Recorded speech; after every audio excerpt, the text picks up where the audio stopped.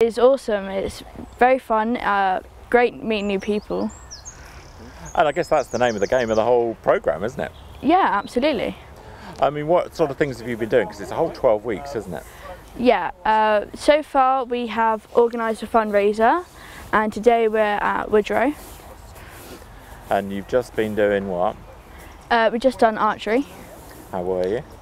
Not the best, but not the worst. That's the best you can go, isn't it, really? Absolutely. You don't want to show off, No. but then you don't want to be completely useless. But I'm sure. So how did you get onto this programme with Advisor?